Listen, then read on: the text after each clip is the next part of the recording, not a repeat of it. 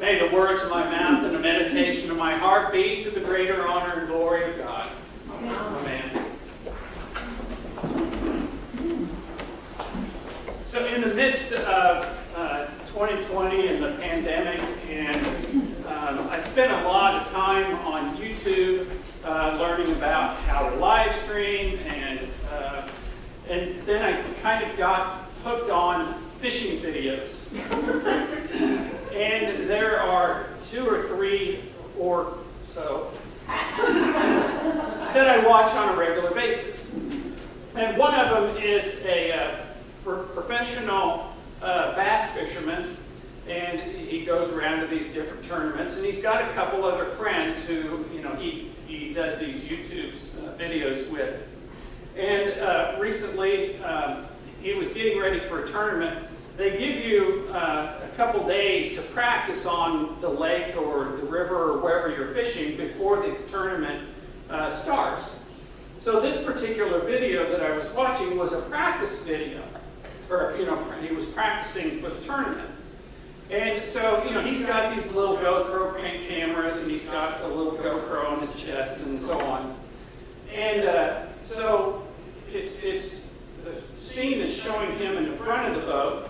And he's sitting there, he's got a fishing rod in one hand and his cell phone in the other. And all of a sudden, as he's typing away, he just fumbles his phone and it goes in the water. And he just immediately drops his pole and jumps out of the boat into the water.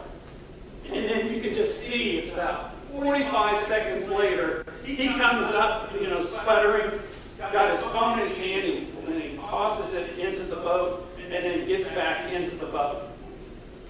Well, later on in the video, he's telling his 2 friends, his 2 fishing buddies, about this event, and the phone was kind of going like this in the water, and it was all he could do to grab it and get a hold of it. And he says, my whole life is wrapped up in that phone. I just could not bear to lose that phone. And then I read today's gospel story, and I thought, how many of us could say the same thing, that our lives are wrapped up in our phones, that we all of our contacts and everything is wrapped up in that phone. And then it dawned on me that what if we were that connected to Jesus Christ as we are to our phones, that we could say, my whole life is wrapped up in Jesus Christ, is connected to Jesus Christ, like our phones are connected to us. So we have this gospel reading today. It's famous gospel reading of Jesus has been ministering to the crowds, and then he dismisses the crowds, and he tells the disciples to go across the Galilee in a boat. And Jesus goes, he doesn't go with them, he goes up on the mountain to pray. And the wind comes up, and it's really stormy, just a terrible storm. And they're just battling for their life to stay afloat and keep the water out. And then in the midst of this raging storm, they see this phenomenon walking on the water towards them, and of course they're terrified and they think it's a ghost. Well, so Jesus says, don't, it's I, don't, chill out, don't be afraid. And then Peter gets brave. Peter always gets brave. And then that's when things go wrong. So he says, Lord, if it's you, command me to come out of the boat and walk on the water out towards you. So Jesus says, yeah, come on, let's give it a try. Yeah.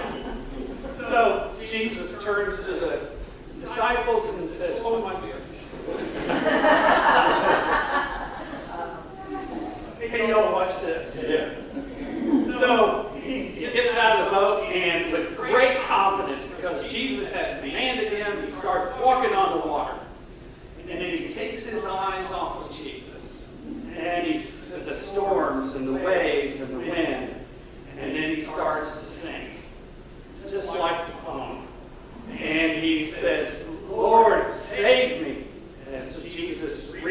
down, grabs him by the hand, pulls him back up again, and they get into the boat, and then the storm calms down. And then Jesus says, "Oh, you of little faith." Now, Peter is always one to take a big risk, and then he's always one to, mess that up. And so, this is not necessary. I don't see this as an indictment of Peter. Yes, it is. But these stories are not written just for them. They're written for us. So what is it in us?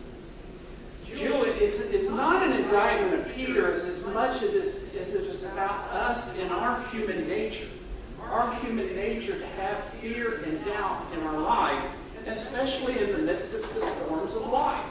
We all have experienced them. If you haven't, just hang on. They're going to come.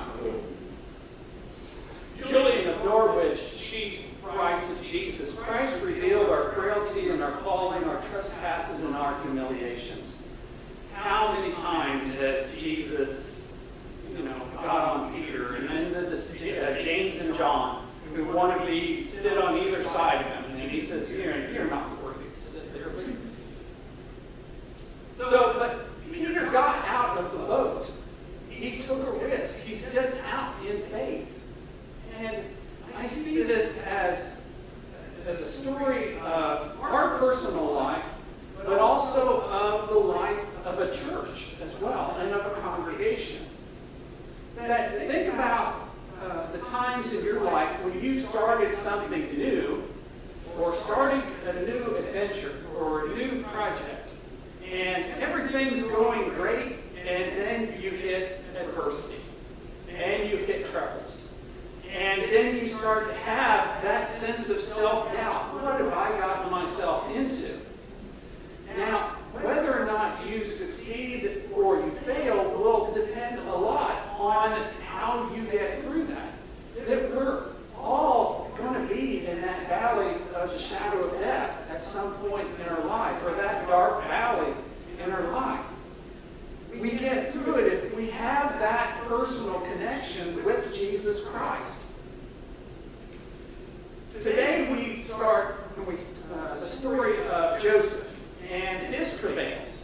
And God comes to him in a big way in these dreams. And the problem with Joseph, he's like Peter, in that he can't keep his mouth shut.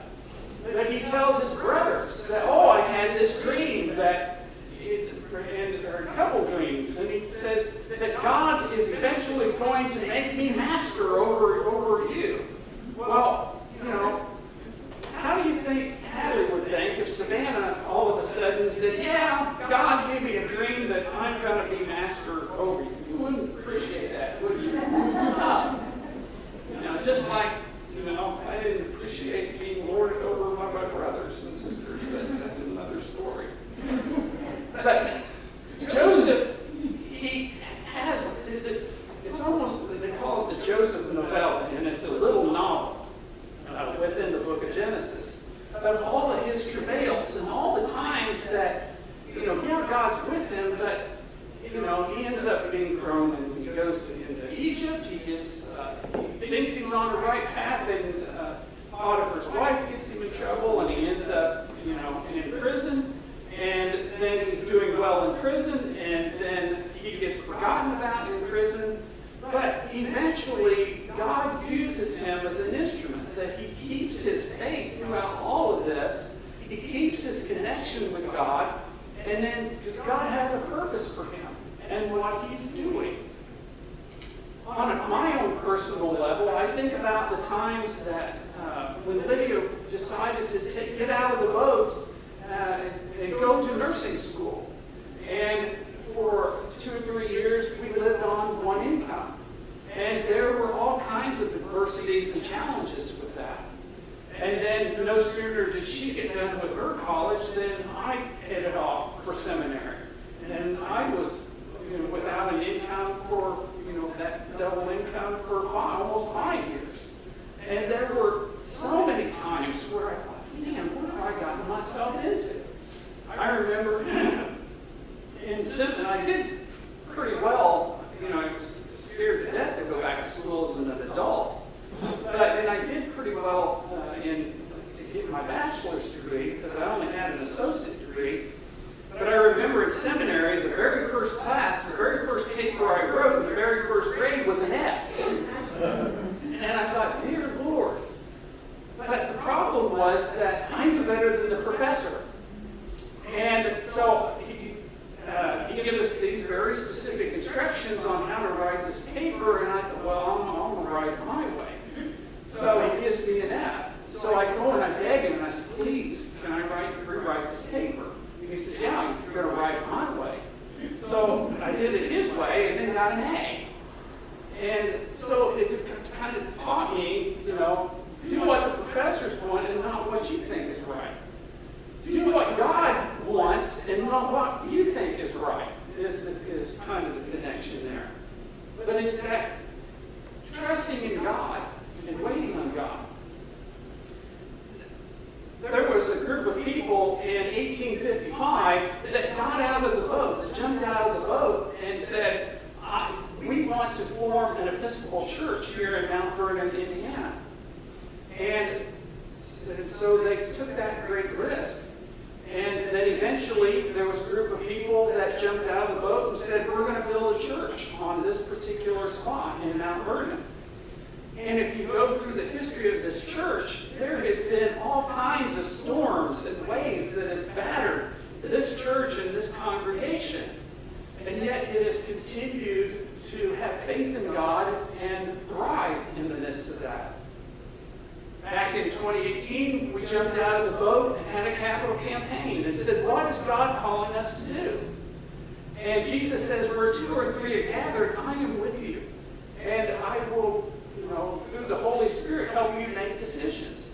And we decided as a congregation to buy the house next door. And everything, we didn't know what we were getting ourselves into, but boy, did we get ourselves into something terrible, And then we have pictures to prove how bad it was.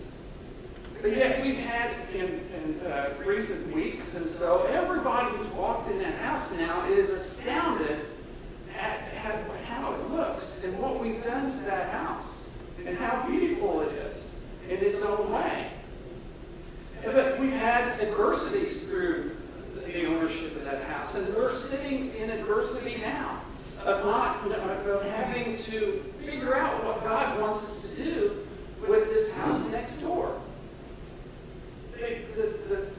To wrap up the sermon is that there are times when God wants us to wait upon Him, wait for Him to give us the instructions and to guide us forward in our personal life and as a congregation.